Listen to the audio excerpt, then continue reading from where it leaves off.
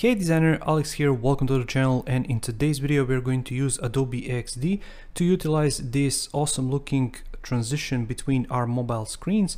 There are many different ways that you can achieve something like this, but in today's video we are going to utilize masks in order to achieve a look like this in Adobe Xd. So let's get started.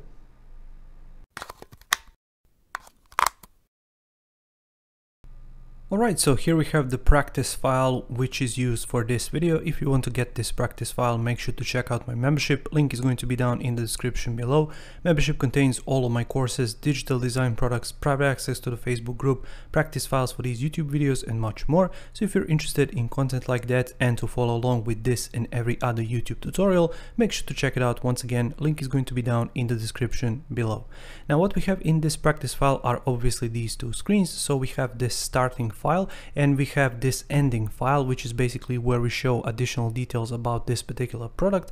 What we have right here are the colors which are used in this design. We also have the character style, which are just few of these different sizes of the same font, and we also have some icons. So basically, to get started, what I can do is hit prototype, then hit right here, drag it to here, use tab, use auto animate for example, and use, let's say, ease in out and 0.8 seconds, just for example. And then when I click on this arrow, bring it back, use the same settings, and then when I hit preview, you can see how that looks like. So basically it just shows up out of nowhere and it's not too consistent. Yes, all right, we do have this animation at the top, but it's not consistent at the bottom. It just appears. Oh, obviously you can use this if you want to, but for this particular tutorial and for this particular method, we are going to utilize masks. Now, how we are going to be able to do that? It's quite simple.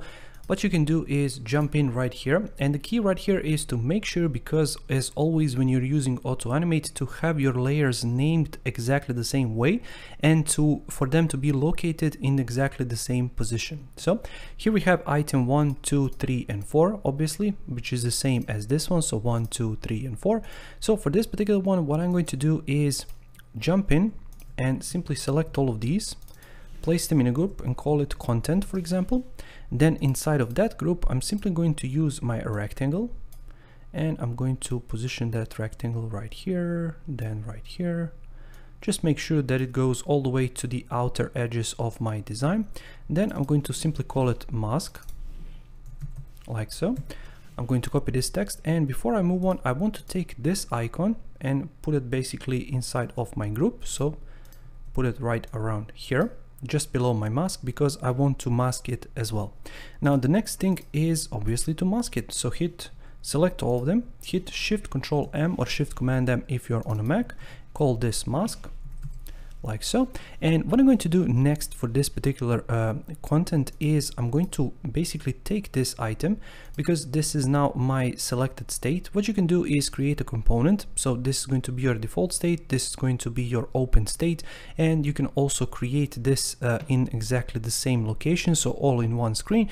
But for this particular example, I'm going to choose different screen. So what I'm going to do is take this one, hit Control X or Control C, even better.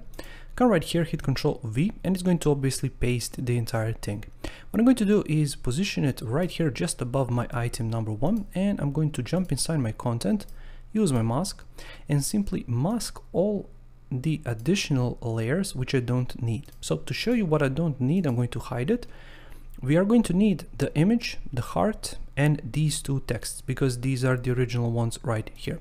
So basically how to do that, I'm going to position it right here where the original image is, jump in right here.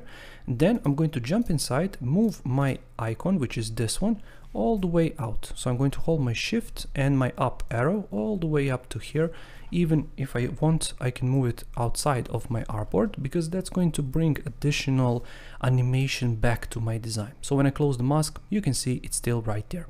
So when I jump inside and change it, so let's see right here, I'm going to take my image, position it to be right here, then take this angle, position it to be right here. And obviously, because we have these rounded edges, what I'm going to do is use my mask and simply move it just outside. And to check how all of this looks like, I can hide it just to remind myself. I think it's 8, it is, for the rounded edges, rounded corners of this particular image. So once again, I'm going to jump inside, take my image, place it to be 8, and to be even more exact, what I'm going to do is select this image and simply go 156, 180. So those are my dimensions which I should aim for. So let's see, 156 with 180. So now it's completely fine, it's 8, so that's great. I'm going to take my information, which is all the way down here, and I'm going to basically position it in exactly the same place as this text is. So like this. Yep. And I'm going to take this text, which is right here, position it in exactly the same place as this text is, and that's basically it. So to remove any distraction, I'm going to erase the original item number 1, which is this one. And let's hit delete. And the last thing to do is to move this heart icon. So I'm going to place it right here. It's 10 on each side. So let's see, like this. So 10, 10, that's fine. And let me check for the one last time. I think everything is looking good. Now, finally, I need to adjust my mask a little bit because I want it to go just outside of my image so I can see my image, my text, and all of the other information. But I don't want it to hide all of this additional information. I just wanted to keep it right here. Now, that's basically it. We can animate it at this stage, but to keep the animation a bit more interesting, what I'm going to do is, because we moved that arrow icon all the way to here, we're going to do the same thing for all of this additional information. So for this button, I can move it all the way down to here. Then I can move this to here, move this to here, for example, and move these additional images to somewhere around here so that we have a bit of a bouncing effect when we come back. So if I switch to prototyping mode like this, click, drag, I'm going to use once again the same settings. So tap, auto animate, easy in out, 0.8 seconds. And now when I come back, I'm going to use tap, auto animate, easy in out, but I'm going to use 1 second because I want it to be just a bit longer when it comes back to this original screen than when it came out. So let's test it out, see how it looks like. So once again, when you click right here, you can see how that looks like. So basically it reveals all of this information. If you think that we positioned them too far, you can move them down even more. If you want them to come at a different time, for example, you can move them closer to the top if you want them to appear faster. So it's all up to you and how you want to achieve this.